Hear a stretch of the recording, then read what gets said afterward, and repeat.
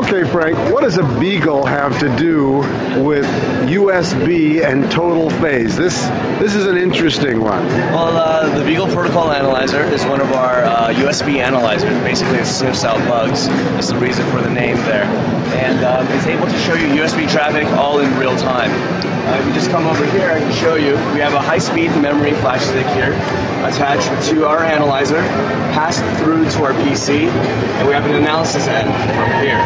Basically, our device will show you what the stick and the PC are saying to each other, all in real time. If you go to our screen on the right over here, all this data that you're seeing is all the information on the USB bus being transmitted all in real time. It's useful for debugging purposes, development, and testing. People have used our devices in test harnesses to test their products. And basically, it's a low-cost, easy-to-use analyzer for USB development. What does it cost? It's $1,200, and we have a show discount for 50% until next Friday. Okay, so that's $600. Yeah. Now, I also see something over here that's $400. Yes.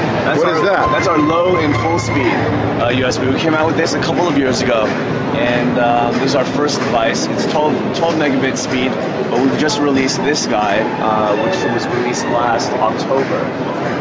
And that is our high-speed device. Okay. I should comment, it's 15%, not 50. 15. Yeah, the discount. Okay.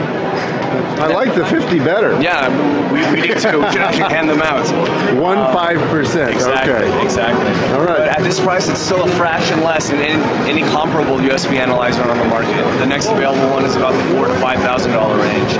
There are higher-end ones for tens of thousands of dollars.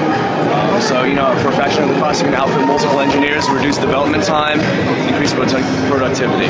Super. How can people get a hold of you? Very easy. www.totalphase.com or email sales@totalphase.com. Very easy to reach us.